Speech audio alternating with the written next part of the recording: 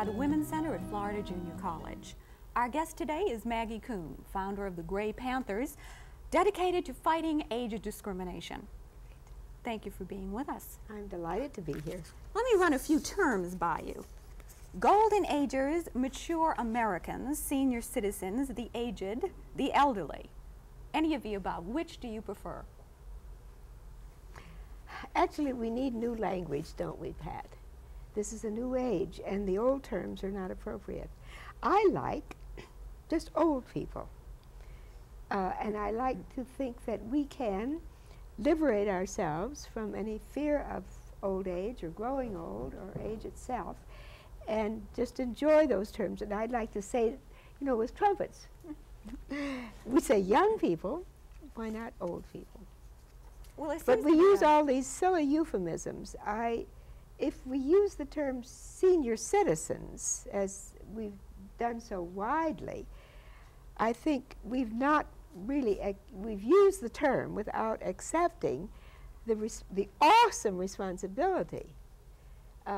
Built into that term seems to me a very, very important public accountability to work full-time, 24 hours a day for the public interest, to change laws, to work for peace, to protect the environment. You see, those are terms that ought to be built into that, but instead we think of senior citizens as just playing and taking naps. Let's talk about your new, well, that's very true, and those are among your goals. You've been, you founded the group 13 years ago. Yes, yes. What are your goals at this stage? How have they changed?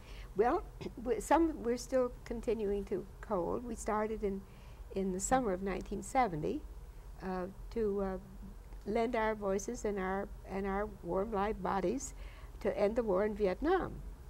And we're still protesting the military budget. We're still fighting. We don't need MX, we need Amtrak. That's what we need. We're still working for the elimination of age discrimination, ageism, gerontophobia. Those are very bad. Gerontophobia, would you explain that for our audience? Gerontophobia is a sociological term that means fear of old people and of growing old. And it's an epidemic in America. But I like to think that that our being here and with a studio audience and in a scholarly community college, and with viewers who watch with discretion, that we can make that sound great. What is there to look forward about getting old? Well, I'd like to think that we can eliminate many of the oppressions that there are in the present situation. We can eliminate age discrimination if we really want it. We need to do mass education to show that age is not a disaster, but it's a triumph. And that the aging process isn't when you first find a gray hair, oh, gray hair, or porcelana, for the brown spots, another one. But the aging process, as our analysis points, begins with the moment of life and continues till rigor mortis. So that it's the one universalizing force that all of us share, everything that lives is born, matures, and dies. Someone once made the statement in a movie that nature is something we must learn to rise above. Now you feel that there is nothing wrong with wrinkles, there's nothing wrong with gray hair. They're badges of distinction. On the other hand, doesn't a that person... we worked hard for, really.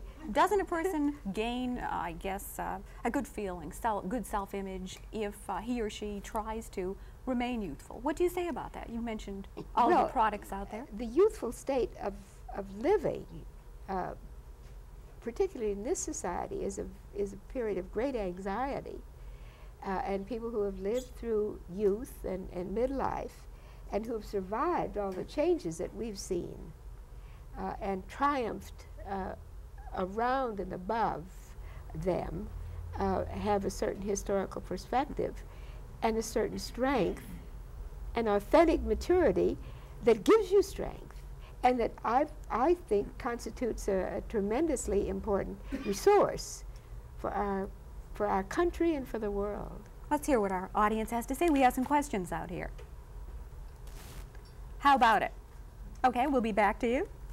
You do not approve of facelifts. You don't approve of well, they're very things of that risky, sort. you know. There's and they often don't really last. But why not enjoy our wrinkles? And I'm not saying not to look as well as one can, to look attractive and dress and conduct oneself in a becoming, tasteful way. I'm not against that. I think that's terribly important, right up to rigor mortis.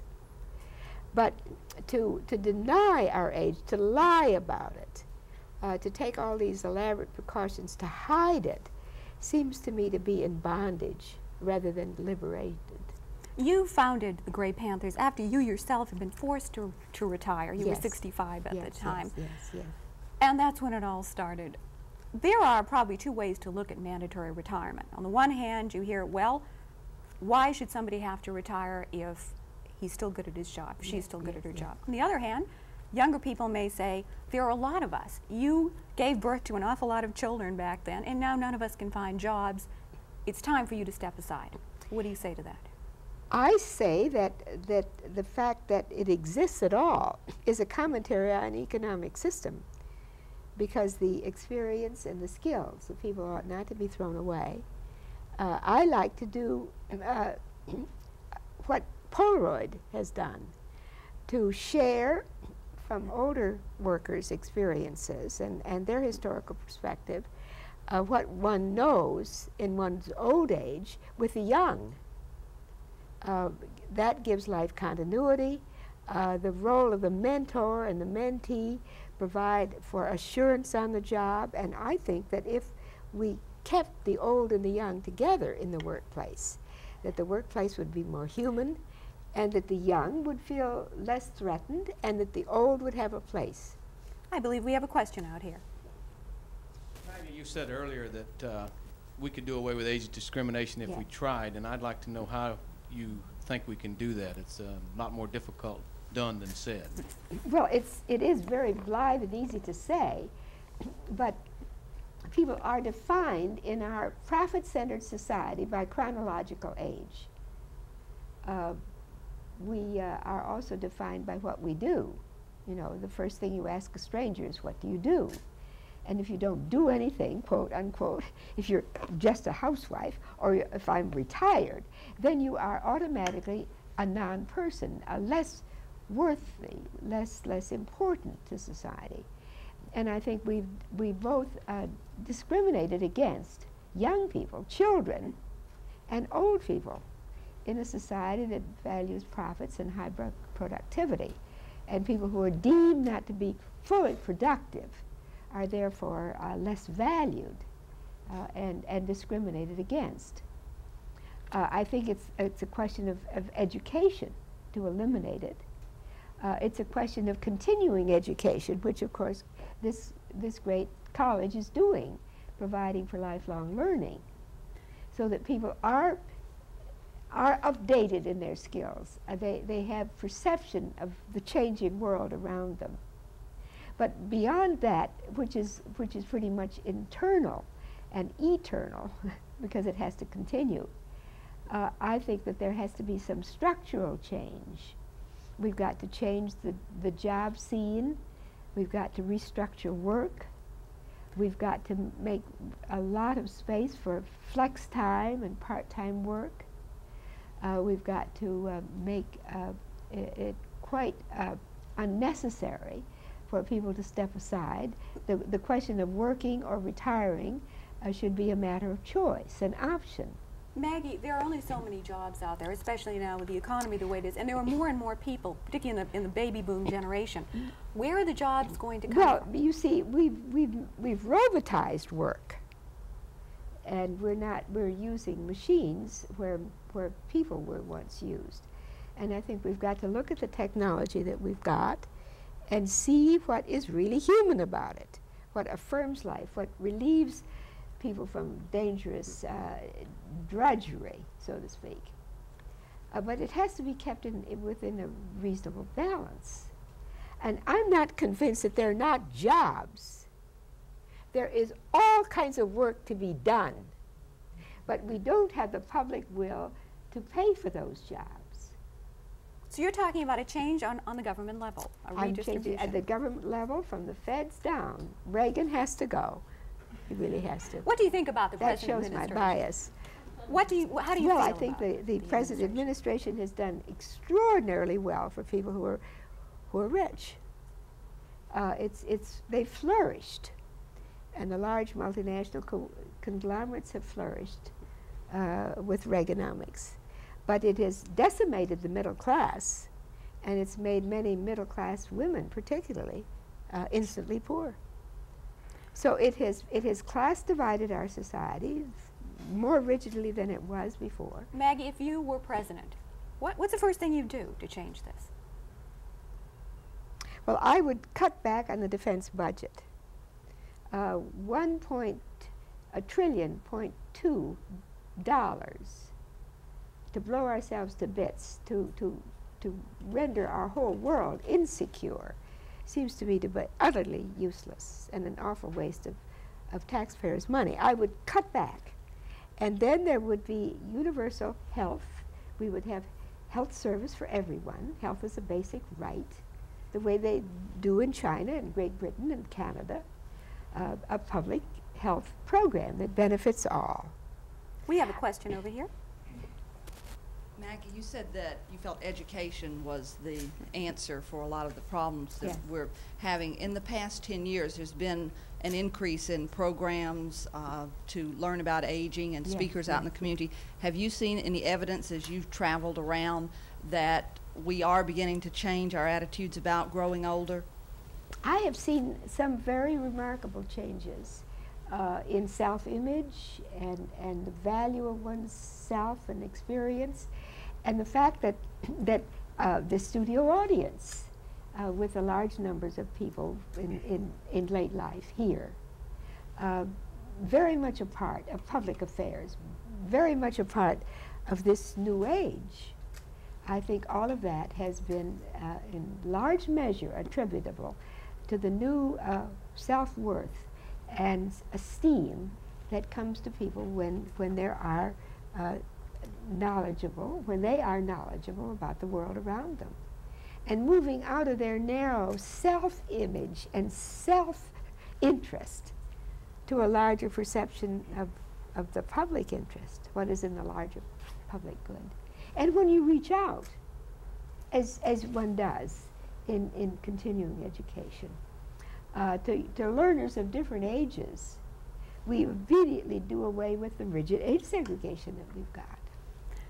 I wonder what it is going to be like for members of the baby boom generation, as I'm a member, when we get to be senior citizens, given the differences of this generation. Well, I think what do you foresee? I think you're going to be very different.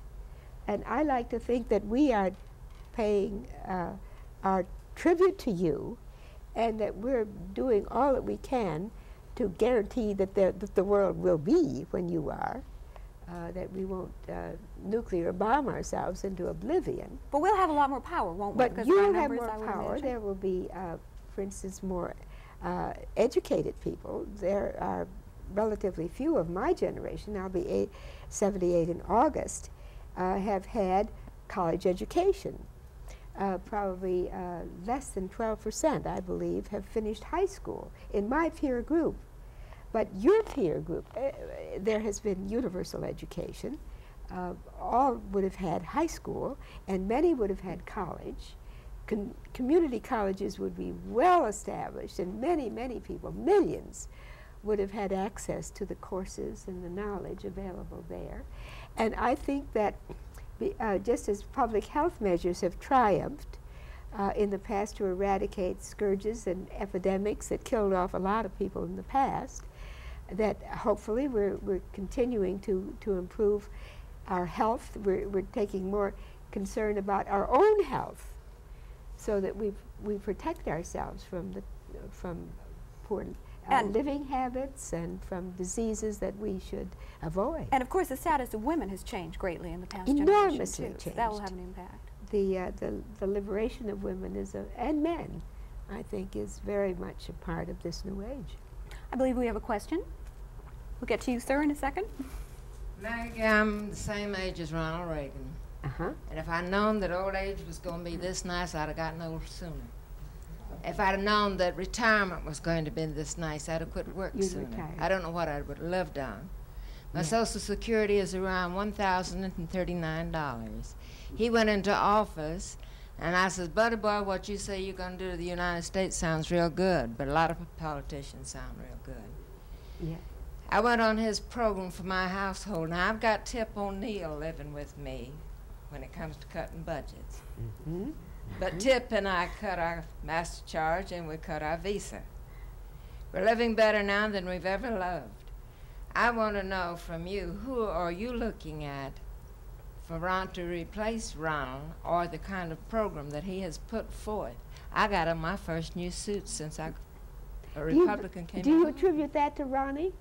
Yeah, because what he has taught me what to do, going down the line with him, I have cut things that are not absolutely impulse buying, doing the things that I want to do instead of the things that are necessary to do, and which the American people are going to have to do. I work with quite a number of senior citizens, and the things that we're giving a lot of us are not necessary. We are not used to it. We don't know how to handle it. I was taught as a child to make my own clothing. When I get a store-bought dress, I wear it to death. But I attribute to a grown person coming in on an age that I am the same age, and I'm retired, and if I step out of line too far, if anybody else steps out of line too far, they're going to get hurt. Well, let's see what Maggie has to say about things this. that they don't know how to do. Let me say to you, I think that Ronnie, just because he is your age, he doesn't necessarily identify with old people.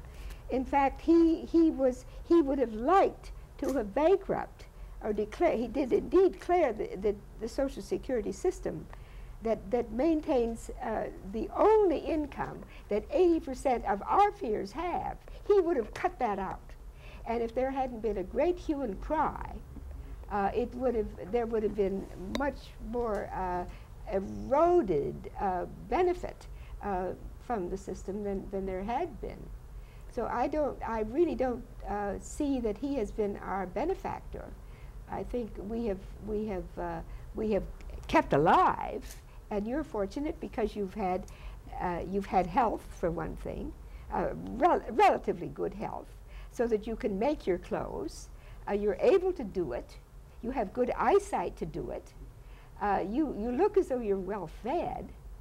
I'm a good cook. You're a good cook. Well, now Ronnie didn't teach you to cook. Those are things that those are the. Keep my budget. I had $200 in a little box. Mm-hmm. Household expense.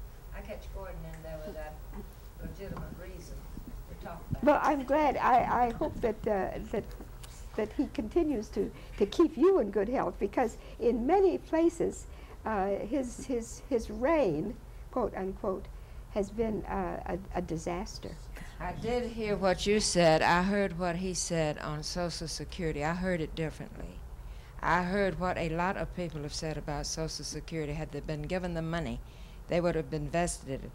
They're not telling the truth because they didn't have enough taken out to invest. Well, many Nobody people would have didn't. accepted it. But many people who were marginal, and most of the marginal workers, the majority of them have been women, who have not worked long enough to build large benefits for themselves in the Social Security system, are on minimal Social Security supplemented with SSI, so that I think that was a lifeline that was in jeopardy, because he felt that we could manage our old age ourselves.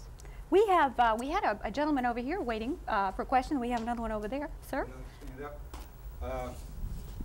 Ms. Kuhn, in the past 25 years, the United States government has given away to foreign nations $2.4 trillion. Yes. That is more than twice our national deficit. How do you feel about diminishing or eliminating foreign aid? Well, I think in recent administrations, foreign aid has always been linked with military aid.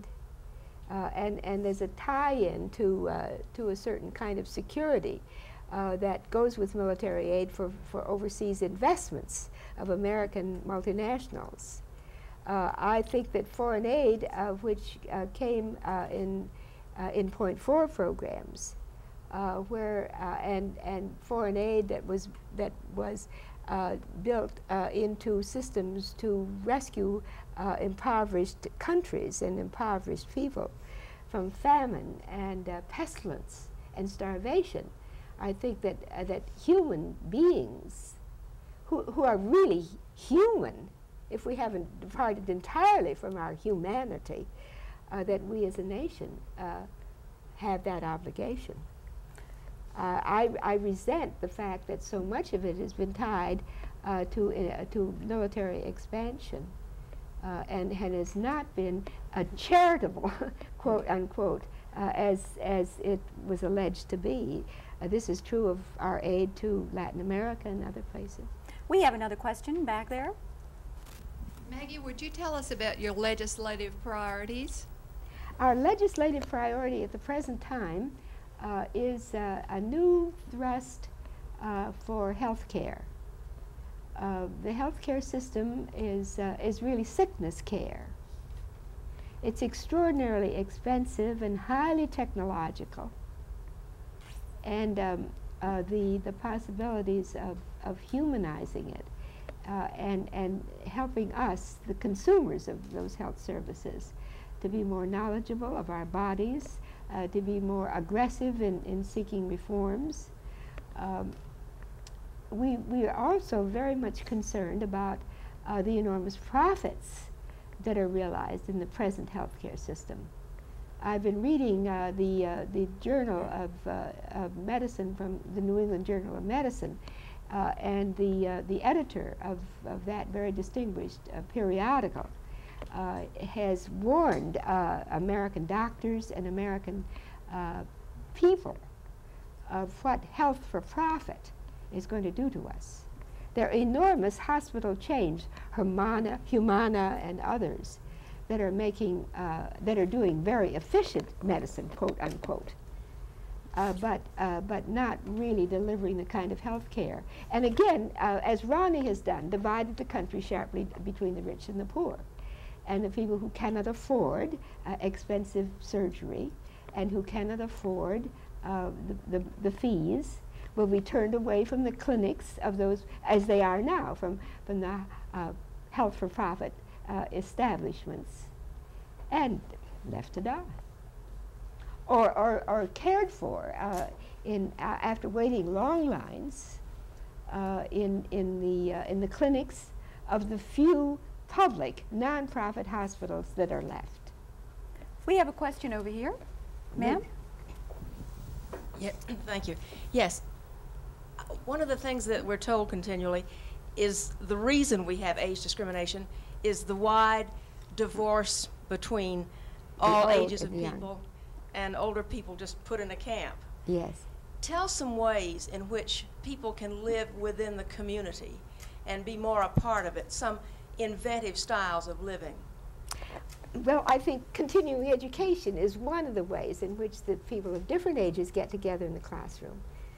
The continuing education classroom is really a kind of extended family, a family of choice. But the thing that the Gray Panthers have been working on and is now in a special nonprofit group of its own is the Shared Living Resource Center. People who have houses are sharing their space with people who need space. And in many places, I'm sure this is true in Jacksonville, there are big old houses where lonely one or two old people live because they've lived in those houses when their families were growing and large, and they live in in those houses in old age. And many of the survivors in those houses are women who are widowed and lonely and afraid. And in the Shared Housing Resource Center, we match people. And there's been an exciting trend in this direction. Congressman Royville and Pat Schroeder from Denver are introducing legislation, the Shared Housing Act of 1983, 3 it has had first readings in the House. We have been working in several communities to change the zoning laws so that people who are not kin, redefining the family, so that people who live as a family but yet who have no kinship bonds can live together without being hassled by zoning inspectors or the neighbors. Maggie, you have been critical of what you call adult playpens. That is the old age yes, projects. They're glorified playpens. Are they to keep old people in safe and out of the way, or to keep young people out? Both. And if you visited any of the intentional communities, Leisure World or Sun City, or some of the large complexes in Florida, there are very large signs saying no children allowed.